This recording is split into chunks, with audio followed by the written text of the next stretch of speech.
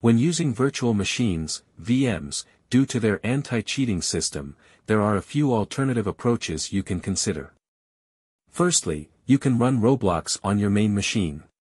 This is the simplest solution if your main operating system meets the minimum requirements to run Roblox. Just install it directly on your computer instead of within the VM. Secondly, you can use Remote Desktop Protocol (RDP). Consider using RDP to connect to another computer that already has Roblox installed. This allows you to access the full capabilities of the remote machine for running Roblox. Thirdly, check for future VM compatibility. While unlikely in the near future, Roblox's policy on VMs might change.